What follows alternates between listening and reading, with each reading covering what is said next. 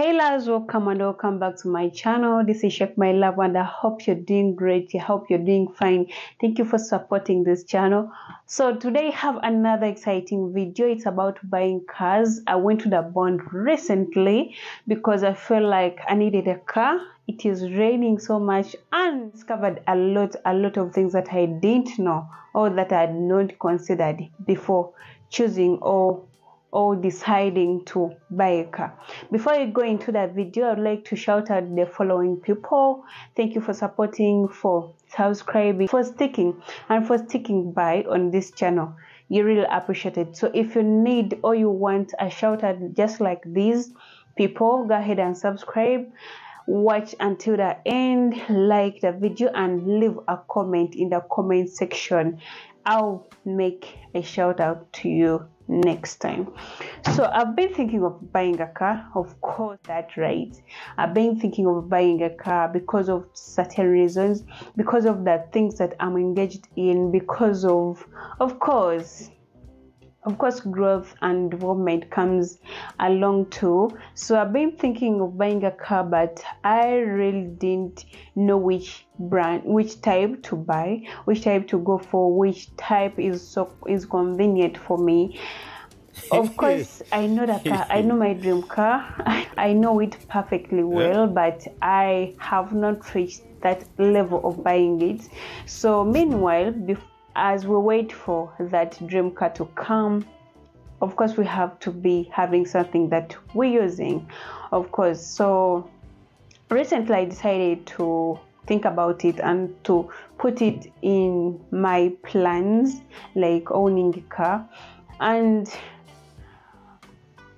before I did that, I went to the bond. Primarily I wanted to buy a used car, a second. Is it a second hand? I don't know. A used car, not a brand new one. But I also considered a lot of things. I didn't want to buy something and then I be in the garage every now and then. I didn't want to stress over a car.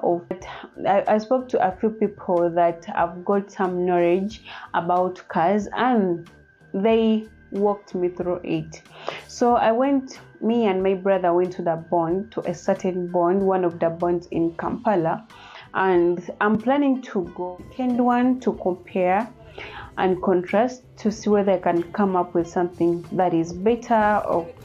So me and my brother decided to go to the bond, of course to make some inquiries and of course to see what can go into my budget if I decide to buy a car, because I really need it. So as I was going through the cars, I tested them. I was testing each and every car that I felt like, yeah, I could afford this, I can afford this, or I can give this a certain period of time and I get this. So I checked around 6 cars. So I'm checking. This is the 4th car that I've checked. It is quite okay. It is fine. Like I love the seats, and then deep, like down here, it is very nice because your legs are free. Just like here, you can see my legs are free because it has that depression inside. And then it is a 8-seater car. You can actually be like 10 inside here, and I love it. I love the interior too. I think I'm in love with this. Let me see. Let me check on the second, on the 551. I see. Yeah, but there was not much to do for me to do. So along the way, I discovered a lot of things that needs to be considered before buying a car or before deciding to pay for a car. Even when you find it in the bond, even if it is brand new, there are certain things that you should consider or should be considered in order not to make any mistake, in order not to regret after paying or spending money on that particular car.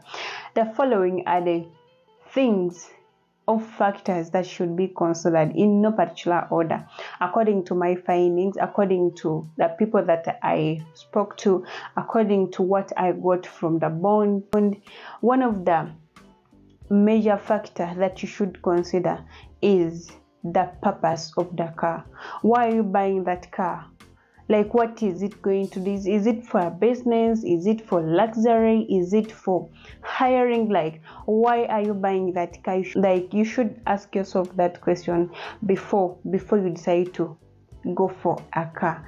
Number 2, the cost of that car, in terms of buying it, in terms of fuel, in terms of repair, in terms of spare parts, because in most cases you can buy a car, it can be good, it can be cheap, but if you're not so realistic in selecting cars, you're going to buy a car which is so difficult to get its spare. So guys, before you do that, you have to make research about it, a certain car that you want to buy. So the cost of the car, I think we should consider is the consumption of that car. How much are you going to spend on fuel? How much does it consume in a week, in a day? You have to realize that currently fuel is so expensive. It is real expensive, and don't expect it to go back to the cost it was in the previous years. So you have to also consider that, because once you buy that car, you're not going to, if it is for luxury, you're not going to be getting anything out of it. You're going to be putting money into it until you decide to sell it off. Another thing that I think we should consider before buying a car is comfortability. So this is the fifth car. I'm in Impreza Subaru, but guys, I'm even worried of it, scared of it, but it is nice, very nice. I love the interior, but there is a big job here. Because you're buying your own car, this is a car that you're going to be using to move from this place to another. This is the car that is going to help you, enable you get to a certain destination. Are you comfortable? Look at its seats. Are they comfortable? Are they not going to make your back pain? Isn't it going to be a problem? Look at the interior design. Are you comfortable with it? Do you love it? Are you in love with it? Other than buying a car and then within 1 month you're just tired of it, you feel like you want to change the seat, you feel like you want to change the interior. So are you comfortable with that? With everything? Are you comfortable with its speed? Are you comfortable with its consumption? Are you comfortable with everything that comes along with the car that you're willing to buy?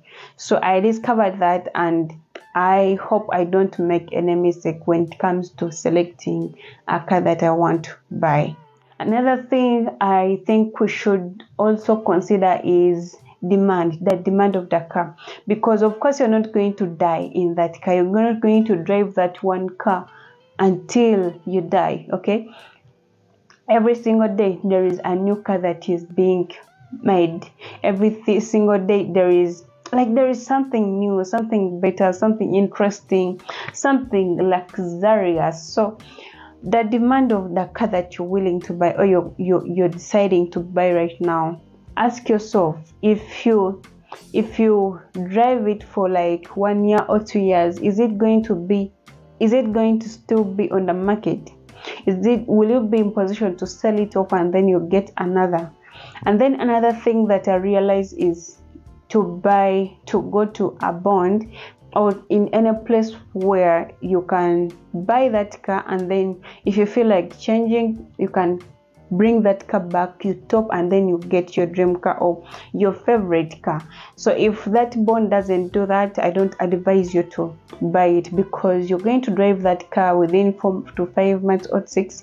You're going to be having another option or another opinion about it. You're going to be having something else that is in your head. It's just like doing makeup. Today you're going to be yearning for Imani, and then the next time we're going to see Fenty Beauty. You're going to be in love with that, and then the next day you're going to be with like in love with another brand. So you have to consider that too, rather than buying a car at 30 million and then after 6 months or 1 year you can't sell it off at even 25 million or 20 million shillings.